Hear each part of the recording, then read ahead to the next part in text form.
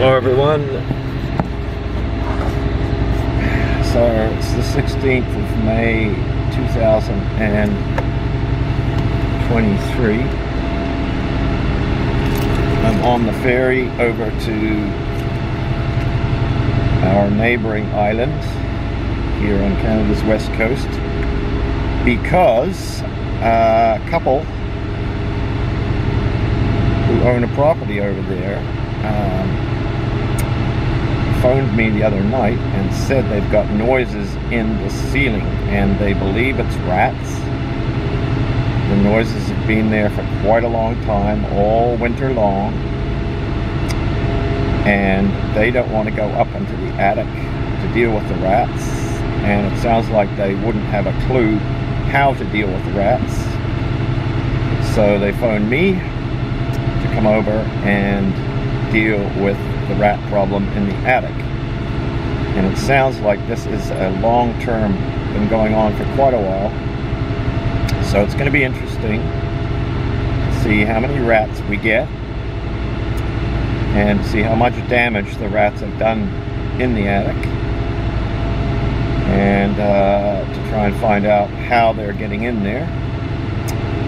So in my car with me I've got everything.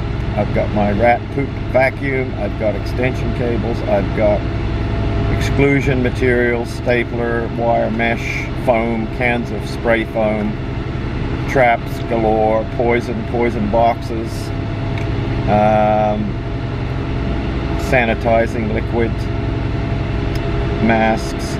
I think I've got everything covered. So I'm going to go over there, and I've only got a day over there to do it, and then I'll have to assess these people. Are they going to be able to check the traps effectively, or will I have to return in a few days? It's an hour-long trip on the ferry to get over there. Am I going to have to return in a few days to check the traps for them and monitor the situation? So this is a new customer. I've never met them. I've never been to their property before. But they were referred to me from another customer that I've had over here. He was obviously happy with my work. And so now I've got a new customer and a rat infestation in the attic.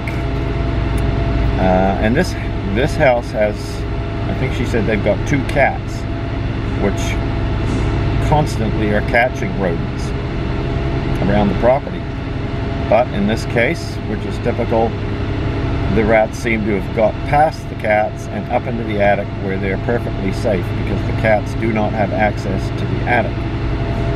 So, and this often happens where the rat gets into the house, into the walls, into the attic, even into the basement, but up high in the ceiling.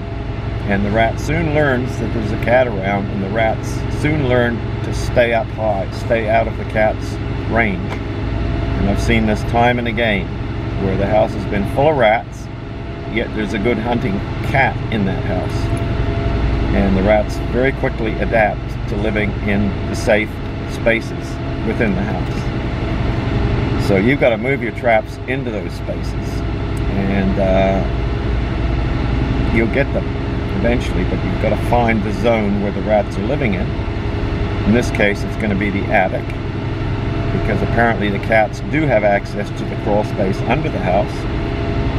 So obviously these rats got in quickly under the house, went up into the attic before the cats could catch them, and, and they've been up there all winter, and we're in May now, into spring, so, and this is the breeding season, so I wouldn't be surprised if we get a family of young ones up there, plus a couple of adults, maybe even 2 families of rats up in the attic.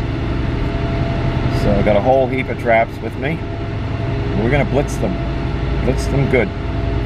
Okay, thanks for watching. Thanks for liking. Thanks for subscribing.